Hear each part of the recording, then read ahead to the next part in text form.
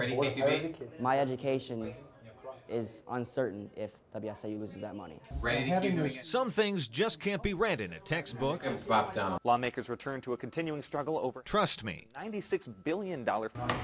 For 47 years, SIU has aired a live news broadcast on the area's public television station, giving countless broadcasters their start. I attribute my early success in my career almost exclusively to what I got at Southern Illinois University through the education in the classroom and the hands-on experience with the student newscast. Feeling when you're getting around in the morning? As students, you do everything.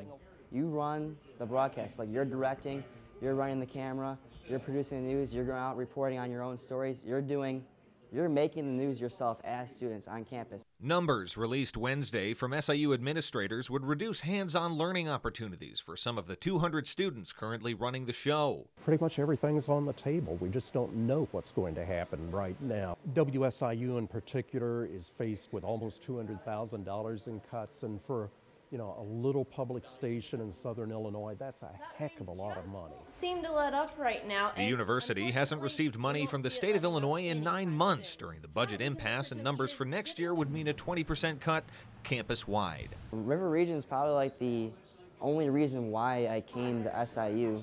I hope there's collaboration on all fronts. It's collaboration between Ronner, collaboration between Madigan, collaboration between the Senate legislator and the House, whatever. I just hope they get something worked out and it's not politics that's holding this up.